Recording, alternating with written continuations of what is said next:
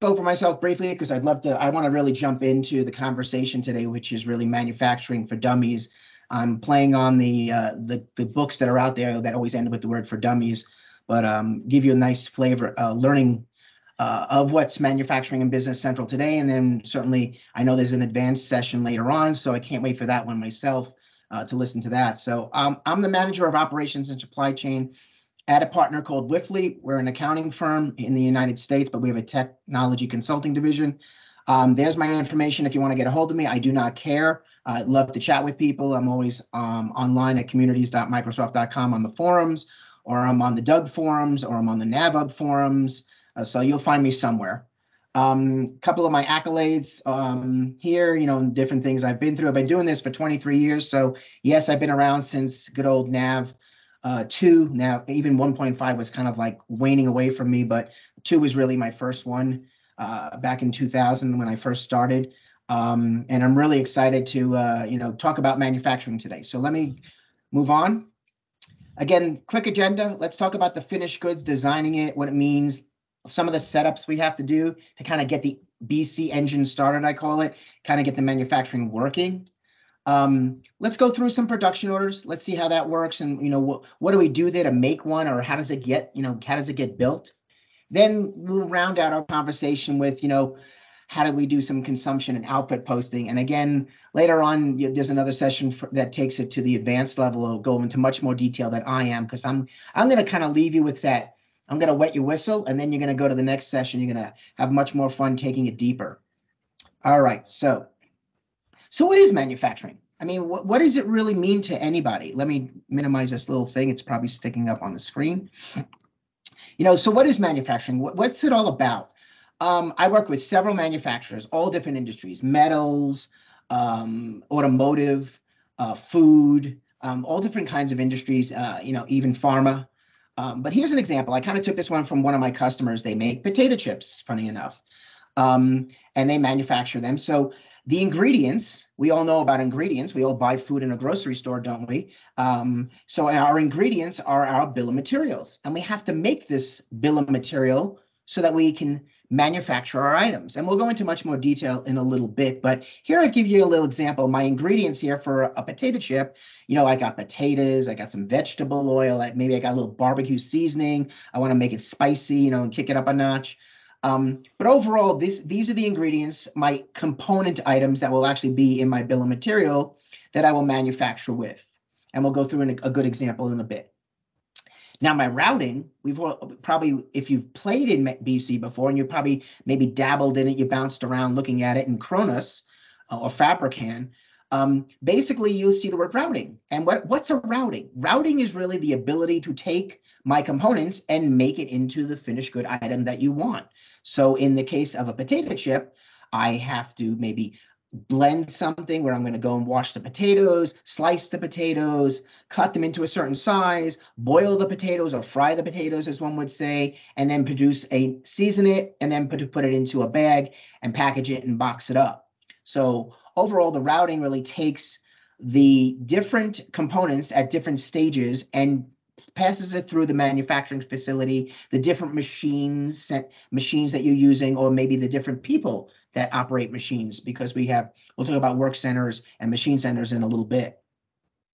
You can see the picture kind of takes you from beginning to end, from left to right. I've got my raw material where I'm taking it and possibly I'm putting it into a machine that's actually mixing it up. And I'm basically taking it from there and I'm moving it down the conveyor belt line, and maybe I'm sheeting it or cutting it, I'm forming it, I'm frying it. And you can see it's going through an entire process. This actually is an image, a drawing image that when they were building the potato chip facility, they were actually envisioning how they were going to make their line. It did not come out this way, trust me. Buildings are not so perfect, and they actually had to make different parts of the route. The step here were in different rooms. It was a pretty funky conveyor system, but it ended up being kind of like this in the long run to make potato chips. Large-scale manufacturers always require forecasting and planning, and plenty of them want the automated processing. Now, again, automated processing being I want my machines can supply me my electronic data that I can actually take that data, based on runtime maybe or counts, and I can take that data and put it into my output journals. So a lot of the sophisticated tech machines that are out there today, and especially in the last 15 years, you can take data out of them and they can actually fill in the output journal or a production journal, or if you're using some of the advanced tools, the apps that are out there for BC, like a shop floor control, MES, you can fill in those answers as well using some automated processing. The planning engine, is obviously, we're going to fill in the planning engine on the item card. So sophisticated planning is required so that you can be leaner, and you can obviously make sure that you've got your raw material in-house before you start a production order. And again, the larger the customer or the larger the person using Business Central, forecasting is inevitable because your customers will supply forecast to them. So you can enter a forecast in the system. So you can have all that material, finished good product on the shelf, ready to go for the start of every month, or basically week, or however you want to do your forecast. So it is critical to kind of look at those things as you get more advanced and as you want to get more kind of like be ahead of the curve, or be very customer aware that you need inventory to meet all the demand that's going to come through based on a forecast or a plan. Moving on here a little bit here, let's talk about that bill of material and let's talk about that capacity. So again, here's a production order. It's a pretty basic one in Business Central. I think we've all seen the great old, Kronos bicycle. And this is my basic bike. I kind of built this one as a joke, not the bicycle or the fancy touring bike that comes with Kronos, but I felt like playing with one and I called it my basic bike here. All bill of materials really come with 4 major areas here. And for the most part, the header really covers what's the item and what's my unit of measure. I'm going to put that back into the warehouse, or my location as Business Central calls it. What's the unit of measure? It's going to be stored on inventory that I'm going to manufacture in, because it's a BOM here. I'm going to manufacture to a unit of measure called piece. And then that item is going to be put back into inventory when it's all outputted and finished. The other thing to notice, there's a status field. This status field allows us to create production BOMs. It allows us to both certify them, which is a requirement to be used in the system. If it's not certified, you cannot manufacture that item. And is also under development, which allows you to kind of change it along the way. We'll talk about changing in a second here, how you can change things and kind of do different steps along the way to make new versions. But we'll talk about that in a second, not right now. Obviously, down below is all of your components, that front wheel, the back wheel, the chain, etc. The item number from obviously your inventory, all the items from the item cards. Well, how many pieces or units do I need to make just one bicycle or one basic bike? So here I'm going to put a quantity of 1. Let's say I'm making, for instance, today I'm making something that's a liquid. Obviously, maybe I need water, or maybe I need a marinara sauce for, maybe I'm making some sauce, an Italian dressing or something. You can do this quantity per is to make quantity of 1 unit of that item here. So you might do things in decimals. As you know, BC allows up to the 5 decimal places. So be aware of that to make sure that you've got your conversion from the component ingredient or the component to the unit of measure to make the bicycle above. So if by chance I was doing, say, a liquid or something that was in ounces, and I'm making something in pieces or eaches, make sure there's a conversion to get you back there, or else when you finally manufacture, you're not going to get the right pick or the right pull of the component quantities that you need to make X number of bicycles, or in my case, it's a bicycle. Obviously, scrap. You are allowed to put a scrap percentage on the line. You have other places you can do scrap percentages. For instance, on the routing, you can do both a percentage and a fixed quantity. You can do a fixed value there that is allowed. This, if I did put a scrap percentage of 10%, what would happen is when I go get my front wheel, I know it's going to sound really funny, but I need 1 front wheel to make 1 bicycle here. Obviously, if I put a scrap percentage, say, of 10%, it's going to go out and get me 1.10 of that front wheel. I know it sounds funny because obviously wheels cannot be in decimal places, but you get the gist of this, is that it will actually tell you to go get more of a component because you're going to end up scrapping it in the end anyway. Last but not least, I love talking about routing link codes. It's my passion. I think it's the coolest thing out there, whereby you can take your components and actually tie them to the routing step. So let's say I'm at the end. Let's say I'll use a car. the first thing we do is we build the frame of a car. So we obviously need steel and we need, some other components. And then we finally need to put the seats in. So maybe the seats are put in really towards like the 20th step. You can actually attach, using a routing link code, the different components that go to the different routing steps so that you're not really picking inventory until it's really necessary. And then you're really picking it based on that routing step. It also helps when you're picking those inventory, depending upon the flushing method, but that's a conversation for another day. Let's move on. All right. Mentioned there's a lot of little toys in here. Here's the first toy. Let's talk about copying bombs. Obviously, as you know, I think everybody on this call has probably been in Business Central for a while. You can do lots of copy functionality. You copy purchase orders, sales orders. You can copy items, and you can also copy bill of materials. It's a cool thing. You basically will go in and you can go to your list, and from the list, you can just click copy bomb, and it basically will create a new bill of material, copying the one that you're telling it where it's coming, the source it's coming from. The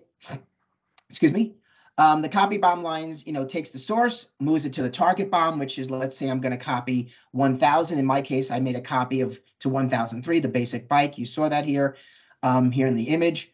And that's what it's doing. It's copying all the information. I can then delete and pick and choose what component lines I want to keep, take away, and stuff like that. So basically add and take away using the basic function of Business Central. I can do bomb versions. I mentioned when we kind of showed that first slide about the bill of material, where it has a version field, and you can see it pretty much right over, the status here, but you can do a version both copy and creation. So one of the things about versions, very, very, very important for those people who have engineers or who have people who do production bomb maintenance and management. But when that bomb, let's say I have a bomb and we use the bicycle, and let's say the seat in the bicycle today changes from a very nice, comfortable seat to a racing bike seat, a fancy racing bike seat. So I can actually say, well, okay, now we're going to change this bomb, the item, the basic bike, and we're going to use a racing bomb seat. So I can come in, click the function that basically creates a new version, and then basically copy a bomb, copy the original bomb over, change my basic seat maybe to the racing bike seat, and it tracks it. You can put in an effective date of when you want to start using the racing bike seat. One thing to note about versions, whichever version, the starting date of that if the starting date of a version, okay, is active, meaning it's within the work date that I'm in, that's the version that's going to be used. So for instance, if I have a master bomb, which you saw let's say the bicycle 1000, and then I made a new version called the basic bike. Let's call that version A, using the bicycle, of course. That version that went in effect today, that's going to be my version in effect. And I'll show you an example in a second, because we're going to demo all this through, because I want to show you it in action in Business Central.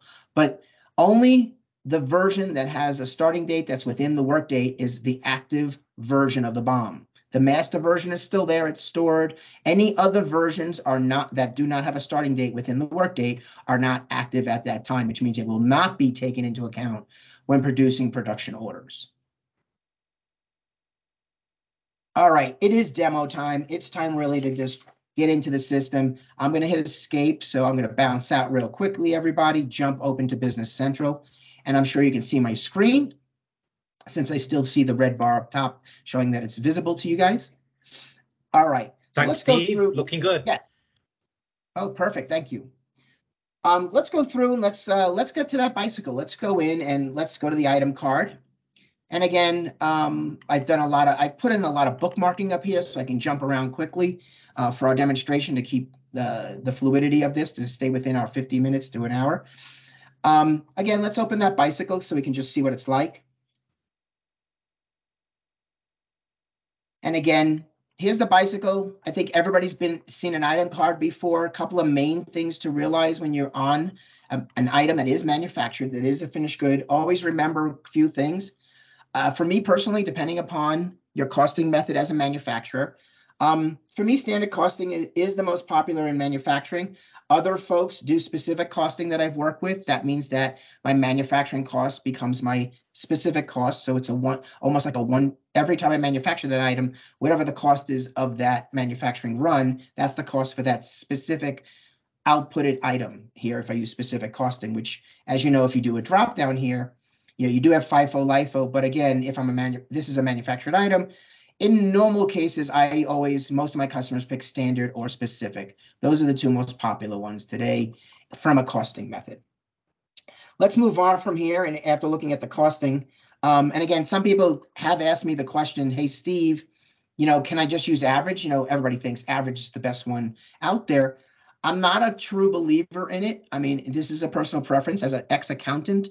I don't like average costing for manufacturing. I think it will not be very true because you could be melding inventory from something 2 years ago to something today. And you know how bad it's been since COVID with supply and materials here, where the costs have gone up greatly. So if I had to average something where I bought something for, say, 50 cents one day, and now the cost is $3.50 because of the way of the world we're living in, it's not really the cost. It's melding two numbers, and that's giving me a true cost for that item during that manufacturing process. So again, I'm not a believer in it. I'm not saying that people don't use it. There are people who do. But again, if you're asking me, and it's a personal decision, I just don't use average costing when it comes to manufacturing. All right, let's move on here. And let's bounce around here and just scroll down. A couple of things you have to set up to be a manufacturer. First and foremost, my replenishment system. Make sure that that finished good item is set to production order. Purchasing, as you know, I'm buying all my raw components. Production orders, I'm manufacturing my item in my manufacturing facility. So that's the most important thing to look at there in terms of replenishment system. If I look at come over here to my manufacturing policy, am I a make to stock item? Meaning, do I just put this on the shelf? Am I just going to keep making these based on my forecast, based on my plan, basically demand and supply? Make to stock means I'm going to put them on the shelf. They're always going to be there. I'm always going to plan for them. There's going to be plenty on the shelf. I can meet all my customer demands. I'm going to make them to stock. Now, make to order, flip it around. I'm only going to make this bicycle if an order comes through, or obviously if there's a forecast to an order coming through. I'm going to make that item to put on the shelf. So I'm not going to carry a lot of inventory. I'm going to kind of be lean and only make them when the order kind of shows up, or I'm told to make it manually. We'll go over routing and production in just a second. Scrolling down here, you have lot size. What's my typical lot size when I manufacture this bicycle? I always want to manufacture 100 bicycles every time I manufacture. And we use lot size for other reasons too, but we'll talk about that when we get to the routing section of our demonstration this morning. Flushing method. What is the flushing method, or what is the method in which I will consume my item components in my manufacturing process? Do I manually enter them on the screen in a consumption journal or production journal? Do I forward flush them, meaning when my production order is produced, the second it's put out into Business Central and ready to go to the shop floor, I will flush all my components immediately. I will forward flush them. Backward flushing means as I complete a routing step, I will backward flush them. And when I finish the entire production order, I'm going to backward flush everything, all my components out of the system. And then, of course, the last two is a great warehousing tool. I like this part, which is when I pick it, I have to pick it when I forward flush, or I'm picking it to backward flush. So I'm using some of the warehousing activities of picking here in my manufacturing process. A lot of people ask me what's the most popular. The most popular is backwards. However, lately, manual is becoming a big to-do. I think a lot of companies, given COVID, has really given them a chance to kind of think about, what is my real cost? And they're doing it manually. They really want the operator to kind of enter what they've done, or the warehouse operator to pick the units that are going into the production order. So manually is becoming very popular lately. Again, under the planning parameter here, my reorder policy, this one is more for how you're going to look at it from a reordering policy, but when you're doing your manufacturing, looking at it lot for lot. I'll go into this later on. It's more of an advanced thing because I want to stick really to the manufacturing area of the system. So for now, other than talking about some of these other planning parameters, which we should talk about next year in another session. We should have a session just on planning. I'm going to jump up here to my production bomb so we can open it and go look at my production bomb, and then we'll look at my routing, and then we'll go back to the slide presentation. So here I'm going to open this up. As you know, you click your 3 ellipse dots and go over to edit. And my screen will widen up here, and here's my bicycle. You can see my bicycle is here. It's in pieces. It is certified. If I did want to play with this, of course, I can go under development. And if I change something, obviously I can recertify it at the end. We'll do that in a demonstration a little later on. You can see across the bottom here, my items. Now there are 2 types of items. One's called item and production bomb. Production bomb actually stands for a bomb. I'm going to use another bomb in my bomb. And we call them in the industry, a lot of times in the manufacturing world, people call them the phantom bomb, whereby I don't want to put it on the shelf, meaning I'm not going to make it a subassembly and store it. I'm only going to manufacture it when it comes time for me to manufacture the finished item. So I want to have a bomb because it requires a whole nother production order to make it because it's pretty detailed, but I'll actually not put it on the shelf. I'm not going to give it a formal item number. So we use it as a phantom bomb. And again, you saw in the picture, here's my front wheel, my quantity. I've got the unit of measure, my scrap, and my routing link code that I have here. And again, quantity per, make sure you put the right quantity that you require for that item to be used. So here, as a joke, in my example here, I'm going to add some cocoa powder because I want to put some cocoa powder on the handlebars. So when I get hungry, I'm going to start licking the handlebars. And I need 0.025 per bicycle to put the cocoa powder on the handlebars. And again, let's do a quick one here. If we want to make a real quick one, as you know, you can put under here, we can click new. I can hit the next item number. We can put a description. We can put test bike. We can put the unit of measure. Again, drop down or type, as you know, BC find as you type. We can look for the piece. And again, we can come here and start entering some item numbers. And again, you can come in here and we pick, we've got my front wheel. And of course, quantity per, just like the example I just did. And again, you fill it in. So this is pretty easy to put it in. Another way of doing it is, we'll step back off this. We'll go back to our main one, is if I go to process and I click versions. In this case, I don't have any versions. But as I mentioned kind of in our earlier discussion with the slides, I'm going to make a version A. I'm just going to put, bicycle, or let's call it bike version A. And the unit of measure, let's just call it a piece again. Let's give it a starting date of today, just to show that we're doing it today. And again, now I'm going to use my copy. Let's pick the right copy button, Steve. It'll copy it from the production bomb, basically the master. It brings all the rows in. Look how fast that was. Brings everything in. And now I'm going to change things around. So let's say I hate this saddle seat. I don't like it. I'll delete the saddle seat. I'll say, yeah. And let's go down to the bottom and we'll pick a new item number, item, and then we're going to add in another seat. So maybe we'll pick, the frame and just make believe. We're going to add another frame here. Let's call it a seat today, and we'll add another quantity here. Again, you have to come in and certify it. And when you do certify it, if you go back to the main screen now, we come off the subscreen. If we refresh ourselves real quickly, and we'll do a 30-second refresh here. And the system comes up. And there we go. Let me back off this list. Oh, it's still thinking.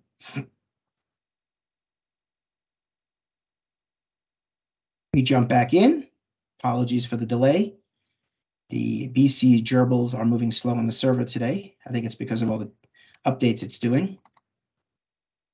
And we come in here, and obviously we've got this bicycle. If we go to the versions, we've got the A1. It's starting on 9/22. It did not update my active version, but it should have. That's actually kind of funny that it did not do that. Shameful of that. I'm going to have to report that in, why it did not update on refresh. But it should have updated the active version to 9/22, meaning that's the active one in play, not the master one. Apologies for that not updating. Don't know why, but I'm going to have to put a ticket in as to why it's not updating on the same day. I'm going to step off this just to leave me at the list. If everybody is fine with that, I'm going to jump back to our slides because I want to pick up where we left off. Talk a little bit about capacity. Again, I'm sure everybody who's been in the manufacturing space knows that from a capacity standpoint, Business Central thinks of work centers and machine centers. You can have like people can be machines, or both machines can be machines. Or basically, a lot of people will just make a work center that's called like, let's call the work center the drill press. And there's two operators in that work center at the drill press. And that's kind of where you keep the operators will be in here. Or again, you can make them machines down here and people up here. And again, you can do people and machines, and you can roll them up to a single work center. And from this work center, you can roll them up. You can combine two work centers to be a group of work centers. So obviously the structure really starts with the work center group. If you want to have a group of work centers, certainly create a work center group first, and then create all the work centers underneath. And again, I mean, if you do want to get down to the machine, have a machine record its time separately versus the people recording its time. Obviously, you'll create machine centers, and of course, you'll create the individual operators. A lot of people ask me what's the most popular. I personally, if we're going to gather data from a machine, I always like to keep the machine separate from the person. However, if the operator really is just, I don't need machine data, my operator's time is built, the machine cost is built into the work center cost. So I just basically will create a work center per whatever that is, whether it's a drill press, maybe it's a cutting board, maybe it's a laser machine, depending on what work centers, what kind of industry you're working in. Now, work centers and machine centers, there's two separate cards. Very important that we actually know what the differences are. This is here I've got my work center card on one side, and I've got my machine center card on the right side. You'll notice here I've got a work center group because machine centers point to work centers point to work center groups. So realize that on the header, you've got an extra field to accommodate or to fill in. One other thing about work centers, and we'll talk about that in this right now, but when you are doing your work centers and you are thinking of a machine or a person or a group of people, when you fill them out, this is where you're going to put your, what I call your hourly wage if it's a person. So here I'm going to put my average, maybe hourly wage. I'm going to put my indirect percentage overhead or my payroll benefits, payroll and tax benefits.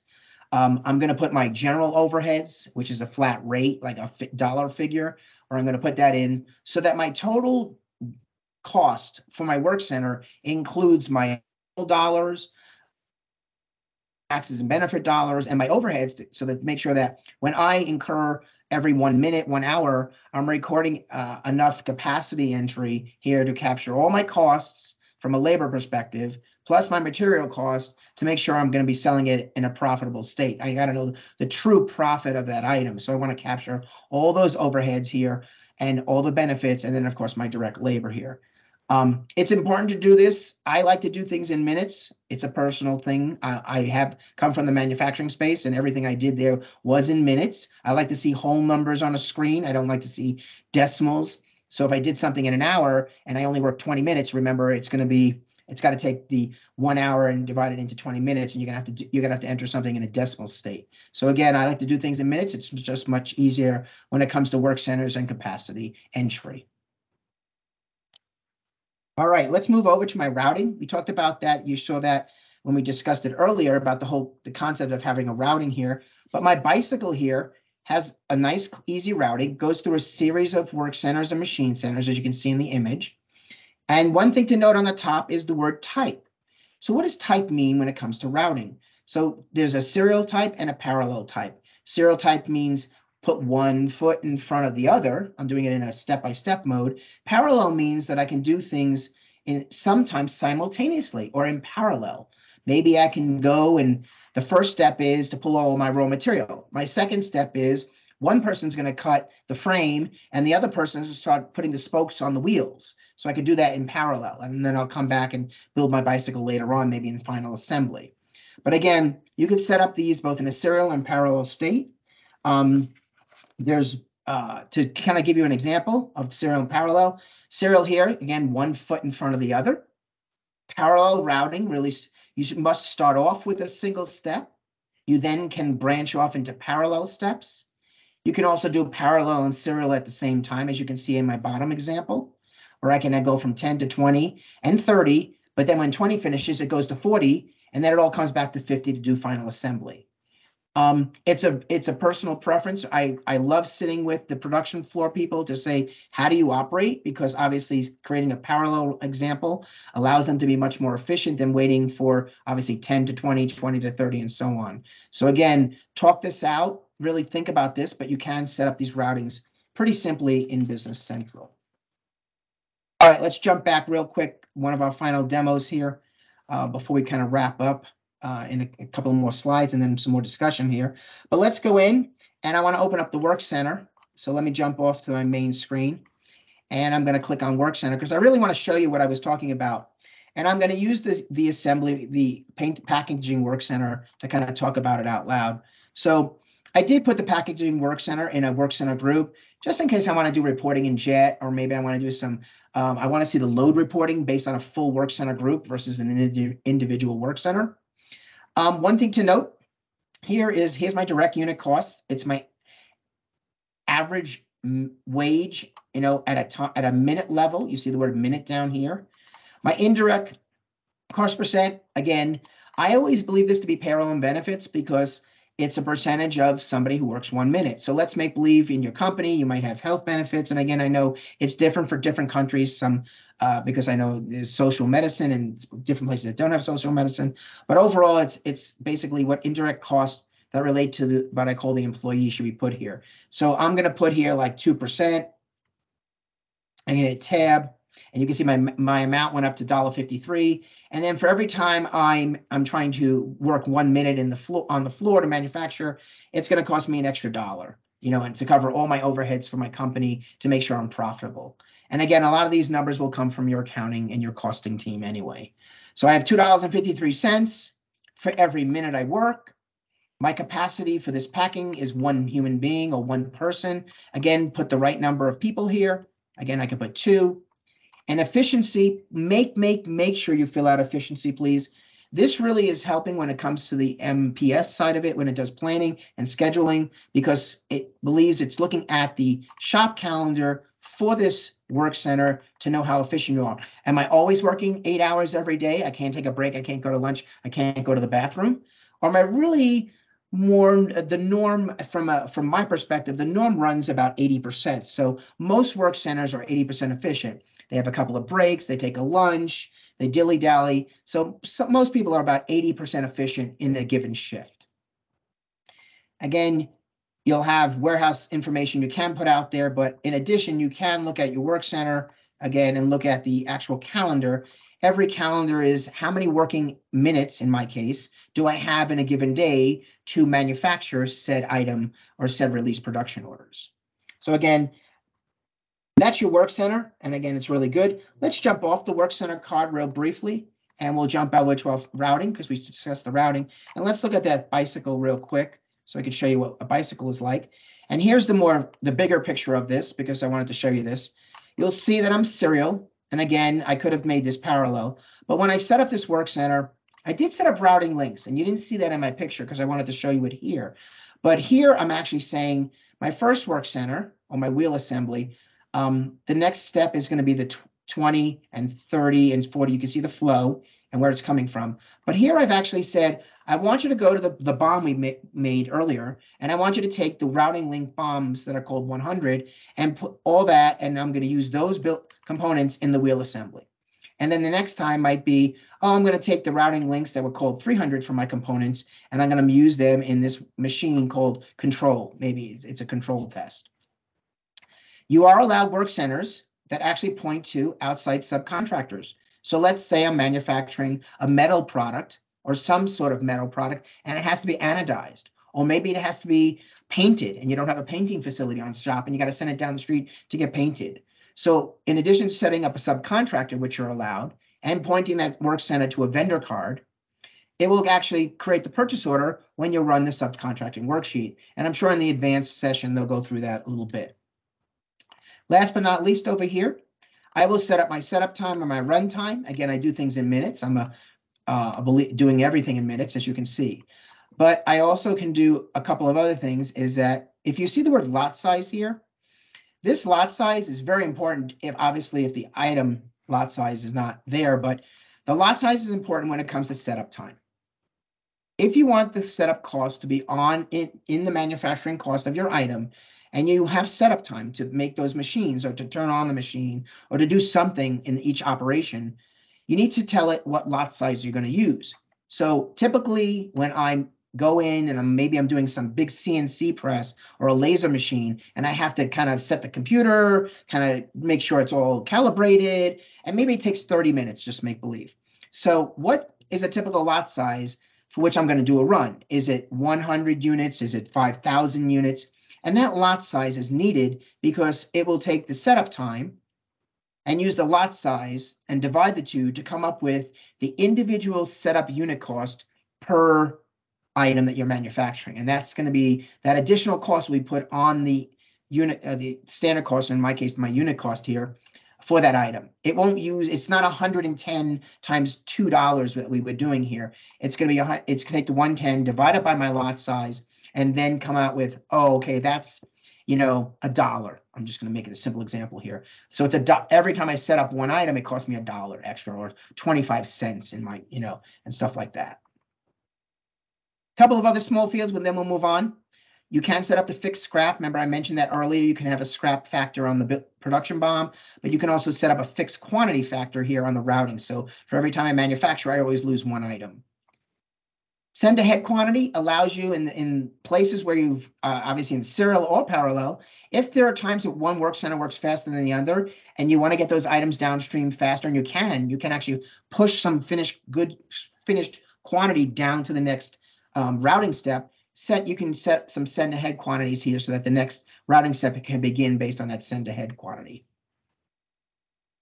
Last but not least, just to note here, you can enter comments by routing line. You can enter the tools. Maybe you need a die or a certain bit, maybe on a machine or a certain setting. You can actually put very specific people that can only do this thing, that, you know, Joe or Sally have to be here to run the laser machine. They're the only ones qualified, as well as some quality measures you can put on each routing step if you want to kind of capture some quality data, or tell the operator, hey, by the way, you better go check the electric and put a voltage meter on it, you know, on different routing steps and things like that.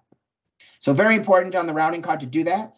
Routing cards have the same ability. You can do versions, and you can certainly copy the routings to make new versions, and the active version would be listed here when necessary. So to make an active version.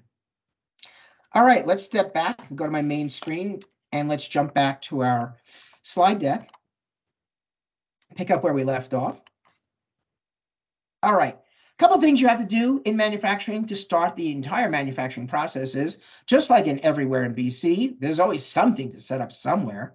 Inventory setup, you know, there's always some screen, warehouse, you know, location cards for warehouse setup or different areas, service setup. But we've got manufacturing setup. And on the manufacturing setup, again, you're going to set up what's the base count, my works. You're going to set up the calendars. You know, what is my default calendar here? What's my shift calendar for my different work centers or machine centers? Over and above the basic calendar that you do in BC. That calendar, where you see the word base calendar, that's more for when's the warehouse, the receiving and shipping portion of Business Central. I believe that runs more of the warehouse operation. When's the doors open? When's the doors close? When can a shipping person arrive? When can it deliver stuff to the building? When can I ship stuff out and stuff like that? Whereas the manufacturing calendars or the shift calendars all relate to when do my work centers work. Outside of maybe they might work different hours than your typical, your 9 to 5, but my manufacturing facility is 5 to 2 or whatever it is. You've got some other setups that, of course, are done on the shop, you know, in addition to manufacturing, on the manufacturing setup screen, like dampener setup, which again, that's more of an advanced setting. Again, we'll probably talk about that in the advanced class today, but I think next year let's have a planning session, talk about all the planning fields and what they mean on the item card and what do they mean on the manufacturing setup, because it does play into how planning and how the planning worksheet works and what's it going to do, how's it going to react to open documents or demand and supply. So it's a great session for next year that I hope to do. So it's a really fun one for me when it comes to planning. Now, production order statuses. For those of you who've been in the system in Business Central, you probably sit there and you've gone to the menu structure where you just want to look at the menus of what's under the manufacturing granule. Here you've got 5 choices: simulated, planned, firm plan, released, and finished. What do they all mean? Give it to me in my case, plain English. So obviously simulator is really used for the quoting. So you've got a sales department, and the sales department is dying to know how much the real cost is going to be to manufacturers, or maybe an engineering department, and they want to merge the BOM and the routing and kind of simulate how much cost or what's the cost going to be for this production order if I send it to the floor. So it's used mainly for quoting and calculating the costs to figure out how much the cost is going to be, so you know how much you're going to sell it for. Planned and firm planned are used in the planning. It's used in the planning engine, firm plan especially, planned also, but it's all for that planning worksheet, because obviously if you leave firm planned and planned documents out there, the planning engine is going to see them. The planning engine is going to basically tell you, in case you need components, it's going to basically tell you when you run MRP, hey, you better go buy some components, because guess what? You don't have any, because you're thinking about manufacturing these items in the queue. So firm plan and plan think of it as in the queue. Obviously, release production order is the most famous, because that's the one that actually, when you do release it, it's considered on the floor or in production, whereby the operator in the different work center is going to record time. They're going to record scrap. They're going to obviously consume the components. They're going to do consumption. And last but not least, they need to do some output the finished product, so we can put it on the shelf and ship it off to our customers. When I am done with the release production order and I've recorded all my transactions, I'm going to basically change the status from a release to finish, at which time it will change the status, put it into history. But also when it's manufacturing, and for those of you who've been in the manufacturing space, it's going to record all of my variances. I've got my material variances, capacity variances, I've got my overhead variances that are related to capacity. I could have a subcontractor variance, whereby the subcontractor says, I'm always going to charge $1 for every unit you want me to do something for, and he charged me $1.25 today, so I got a variance. All right, let's move to our next slide. Talk about working in those production orders. So now I've got this release production order here in front of me. Very simple. They can be created from a sales order directly using the order planning function. You can actually push a production order right to the system, firm planned or released. You can do want to run MPS, MRP, and you basically can create production orders from there as well. So that is another way of creating these production orders, or you can do them manually. But I'm sure you're not doing many manual ones unless they're emergency ones. So here's a bicycle. It's telling me I'm going to manufacture my item number 1000, the bicycle. I'm going to make 27 today. And down below, after I click the process and the regenerative plan, or basically recalculate, it will insert both the item that's going to be manufactured, and underneath this item will be its routing steps and all the components from the production BOM. It will tell me when I will start this manufacturing process and when I will end this manufacturing process to make a total of 27 units. Obviously, when we are in here and we drill into that on the lines, I mentioned you will actually see all the components and the routings. So at the top here, you see my routing steps. You saw me show you that on the screen a little while ago during our demo. I've got all my work centers. I've got the start time for each work center, how much time is going to be incurred, what's the expected run time based on the quantity of 27. Don't forget, this is all exploded out that says it's going to take, for 27 units of bicycles, it's going to take me, basically in this case, 12 minutes, basically to do this, or 12 hours, because it's going through a full day. Here are the components that are the production BOM, again, to make 27 units. Everything, as you know, in my BOM was always equal to 1 to make it easier for our demonstration today. So obviously, my expected quantity I'm going to pick is the number 27. Obviously, as I record and consume, if I only want to do these very slow, and let's say I only pick one front wheel, as I consume it, as I'm taking it and picking it, it's going to keep, this is going to drop down to 26, 25, 24 as I'm consuming everything here. All right, let's jump back in our last demo before we open it up to questions and answers. I'll jump back in here, and obviously we'll go to our production order. Let's open up our release production order here. And let's create a quick new one.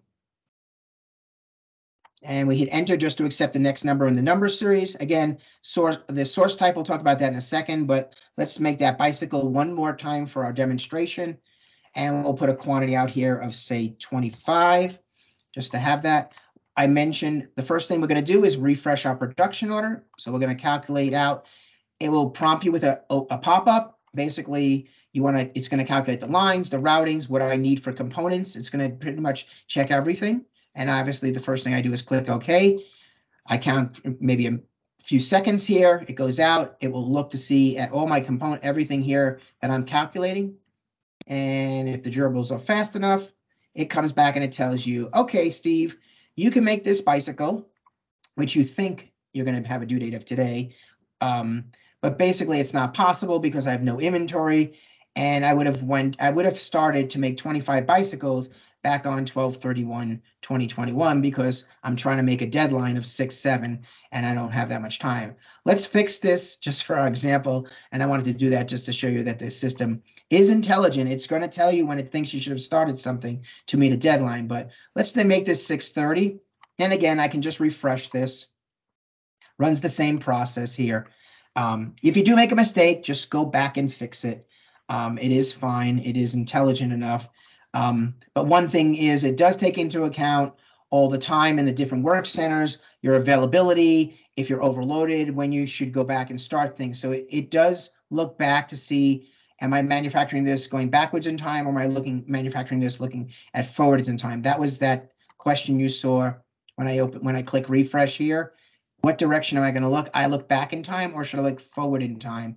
If I say forward in time, which it will go back and you'll see this date update, and it basically still wants me to manufacture it back starting in December of 2021. I know that I have very little inventory. I know that I'm in a lot of trouble, and I should have started this a long time ago based on the fact that I've overloaded every work center because this is my demo database.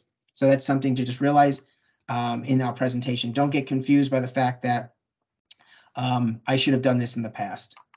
Now, one thing to note, I mentioned also that my routings and my components are here. I love looking at these. Yes, you also have dimensions on the line, so they do pull in the dimensional information. I know one of the sessions that were earlier this morning, we had dimensions. So if I look here on my routing, you'll see it explodes out my routing. Just like you saw in the image I built, it has all the information here. Here I did a little fun play. I actually changed it out, so it actually made my previous work center was 50, and the next operation is 40. So you see me doing a little play here. I can say that this work center 200 is waiting for work center 10, 20, and 30. And you can see, like I said, parallel and serial can be done simultaneously. And again, I was playing with this on this bicycle one. You can see the start and end times. I know this doesn't make any practical sense considering my routing time is 25. Basically, it's 0.25. I made my work centers in 0.25 of a minute. So it is kind of funny that I'm doing this, but I want to show you that anything is possible in Business Central when you do set this up. Please make sure that when you are setting this up, test everything you do here. Don't just take it for granted that it's supposed to be right. Please go make sure you actually look at those routings, you look at the components, you run your cost shares to make sure the money looks right, make sure it looks respectful, and do a couple of tests to make sure it actually looks really cool, that make sure the costs are coming through and you can post the bombs and routings. Again, components, here it's just telling me how many units I'm gonna make, how many quantity pers I need here, 2 per, so I need 50 to make 25 bicycles. I need 50 here because 2 of each, 1 of each, and stuff like that. Yes, my demo database has a pretty funky thing going on here, availability. And what this is, it's an app that basically tells you, I found an organization over in Europe that did this app. And basically it tells me when I ran out of inventory, even at the component level, Anything that's red means you don't got it even on hand. So good luck finding it. So you can't, that's why my dates are pretty ridiculous. I have no inventory to even manufacture anything, and I should have started a long time ago. All right. One last thing on my production bomb, I want to mention this on the bicycle I just mentioned, is my source type. And then I have a couple of source types here. You see the word item, family, and sales header. Obviously, when I create a production order directly from an order, guess what? It's coming from a sales header. So obviously, there's a one-to-one relationship there. Yes, when you run planning, the order tracking will know it comes from a sales order from the order tracking perspective. But if you want to go direct from that sales order to production order, it will tell you it came from a sales header, the source of why you're manufacturing something. For families are pretty cool. I kind of like the family, especially when you have what I call the like items, or a family of items that are going to go through the same routing steps. So I want to combine.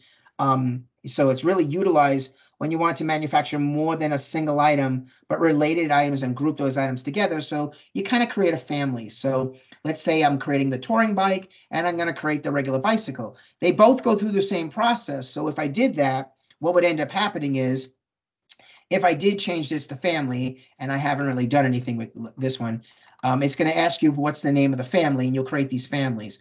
Under the families, you're basically defining how many of the regular finished goods are under there. So here I've got a front wheel, make believe, and a touring bike. I need one of each to make it. So my family is made up of 2 items. And when you do manufacture these like items, which go through pretty much the same routing steps, when I do refresh it, it basically will go out here. And again, I'm doing this because I really haven't played with this production order yet. But I can go out there and it will go through a series of processes, and you'll have a 2-line production order, not a 1-line production order, because you're really manufacturing a family of items going through the same routing steps at the same time.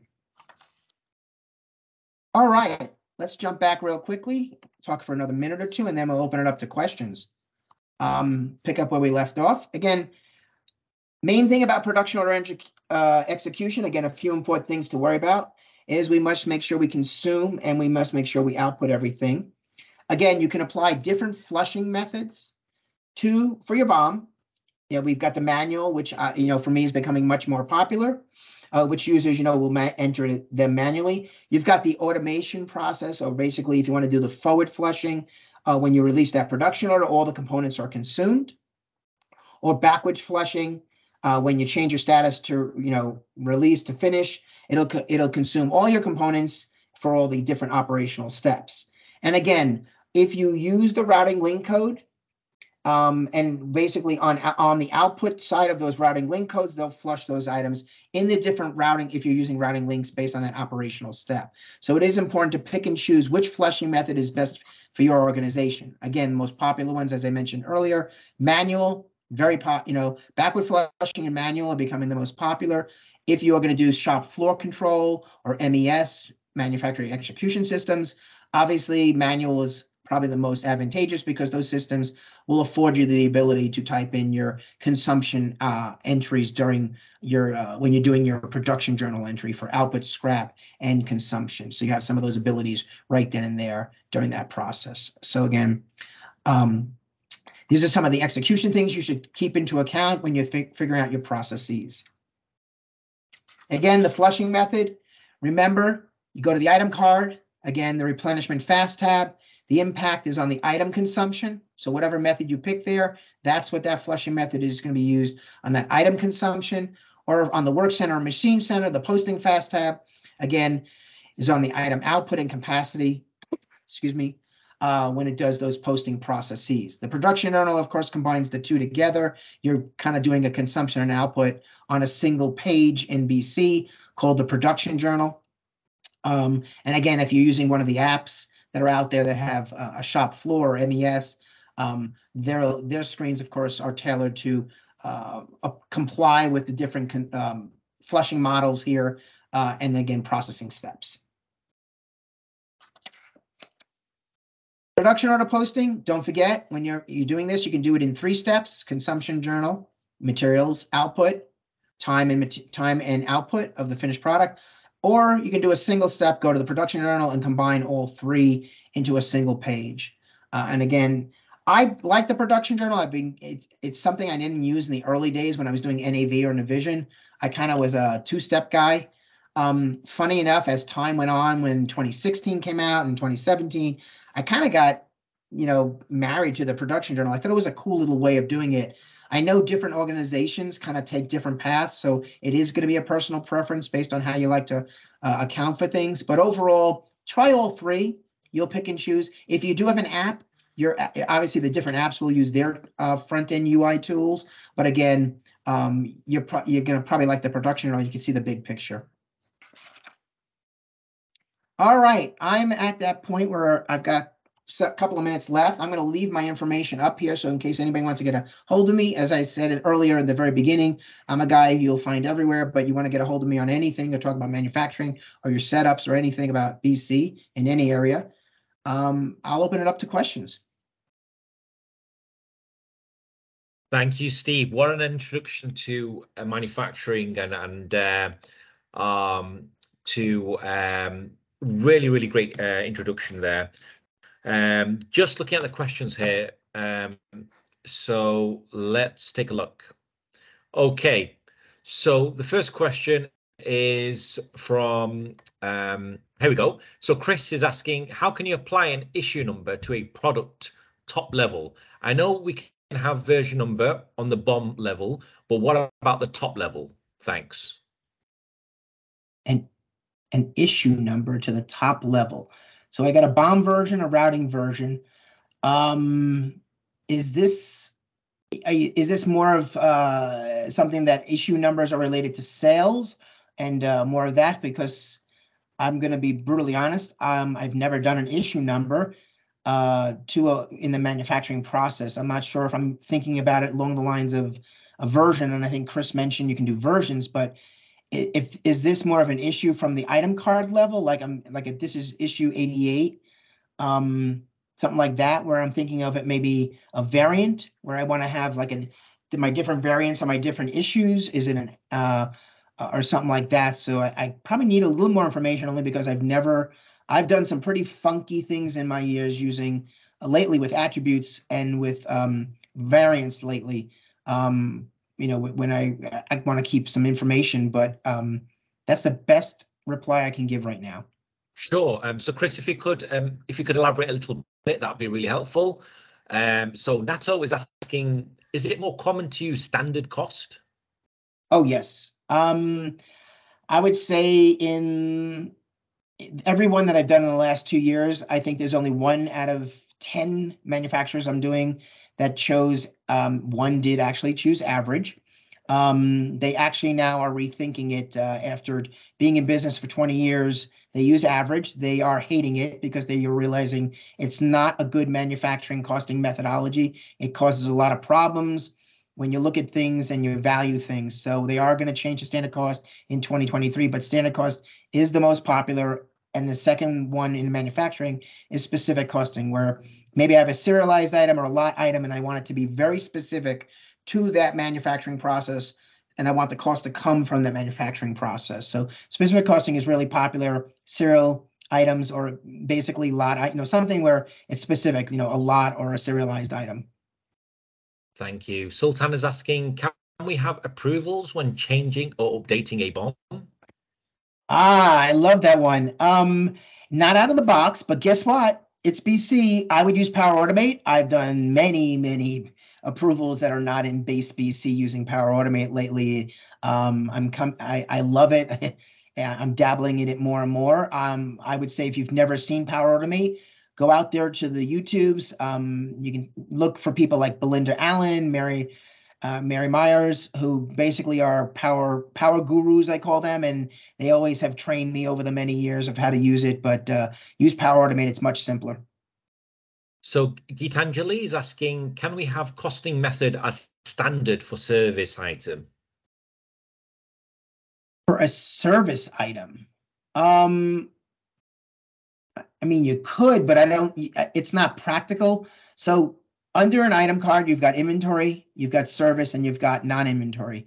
For the most part, when it comes to those items, the costing method becomes irrelevant, because when a non-inventory item is posted from the purchase order or the purchase invoice, it's going to look at the general posting setup and just most likely expense it, because remember, it's not really an inventory. You're not really inventorying it or trying to capture it on inventory. Doesn't mean you can't have it there, but you're not capturing it from that perspective. Service items are kind of the same thing. I think of service items like fees, installation service, or different fees. So again, it's mostly just expensed, or the revenue is recorded, because there's no cost entry side of that on the service side, because it's a service item. But I've never had that, even though service has been out there way back in time. My costing method is I just leave it as FIFO and leave it alone, because it's mostly revenue-based transactions. Fantastic. And the final question from Rocco, who's asking, if producing something that uses weight for the components, but the output item is sold as a unit piece, for example, bread, can BC report on the expected quantity and the actual finished quantity post-production, so we can see if the employees are following recipes as expected? Out of the box, BC, when it comes to the recipe side of the world, or the food side of the world, or maybe the formula side of the world, it does an okay job, not a great job. I would say to you, I have all my food customers, and I do have beer, I've got lemonades, I've got many food products, ice cream and potato chips and nuts. There are great apps out there that only that concentrate in the food industry. I can think of 3 off the top of my head immediately, and they work very well. Simple apps to install, and they concentrate from the recipe side of things. So both the recipe, the batch, because remember, in food, normally people think of yielding in batches. So you're going to talk more yields and batches than you are go make 25 eaches, if you know what I mean. So it's a little different. You're kind of talking a different method, different terms, or different stats you're going to want to develop. So look to the apps, things like Vicinity, To Increase does food. So those are the 2 largest players that I know from a North American, South American, and I know they do overseas as well, both of them, especially To Increase, because they came out of, I believe, Copenhagen. But I could be wrong on the actual place. But I know they're very popular from a food side. Thank you, Steve. Now, I promise this is the final question. So Chris is asking, can resources be used on production BOMs?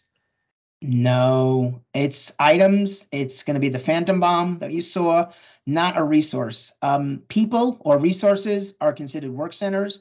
You'll put your resources there. You'll add them to your routing, and that's kind of where your resources are. If you're thinking resources, my first question to you, without knowing your company, is going to be, are you doing assembly? Because assembly orders use items and resources, not manufacturing. Manufacturing, when you say the word resource, think of work centers or people or machines. That's your resource, and that's your routing, but not from a BOM perspective, no. And so Chris replied basically, so you did answer his question. What Chris mentioned was that it was for an engineering company who receives a drawing from a customer and asked to quote to produce that finish item. The customer may have a slight change to the drawing and call it issue 2. So the only way I can see this working is through variant. So thank you once again. You've been really fantastic, Steve. You really showed your expertise today and really educated the community on manufacturing in Business Central. So huge kudos. Make sure you follow Steve. Steve, I will share your contact details in the chat so that the community have access to that. So once again, thank you. Make sure you follow Stephen Chinsky at whitflea.com. I will share that in the chat as well. Great feedback from Peter and from Matthew and from everyone on the call. Once again, huge thank you for Stephen from joining us all the way from the USA today. Thank you very much, Steve. You betcha, everybody. Have a great rest of your day, great weekend, and hopefully I'll see you at one of the conferences, either here in the States, or hopefully I'm going to a few overseas. Oh, definitely look out for Steve. I definitely look forward to meeting you in person, Steve. Thank you once again. You betcha.